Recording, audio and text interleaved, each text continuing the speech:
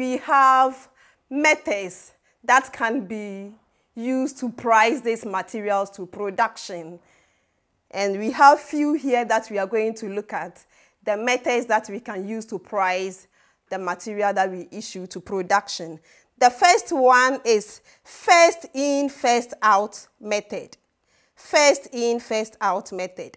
This first in, first out method, in short, we call it FIFO.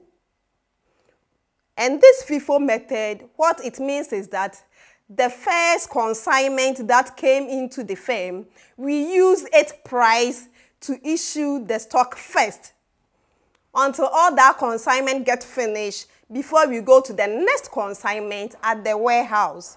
So the first one that came in, our concentration is on the price, not on the quantity. So we look at the price of the first consignment of stock at the warehouse that we use to issue the stock first.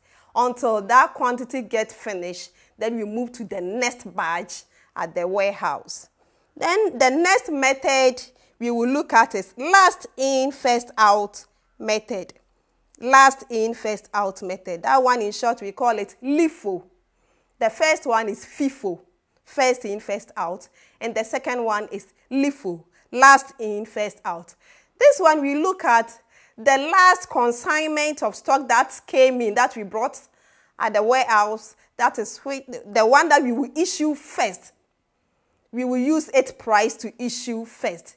The last consignment or the last batch of stock that came in, we use its price to issue first until that quantity of stock gets finished before we move to the next batch of stock. Then we have sample average. The sample average method, that is where we ascertain the prices of the quantity of stock available, we add them together, and we divide it by the number of prices available at the stores. So if we have about 5 batches of stock at the warehouse, we add the prices of these 5 batches and we divide it by 5.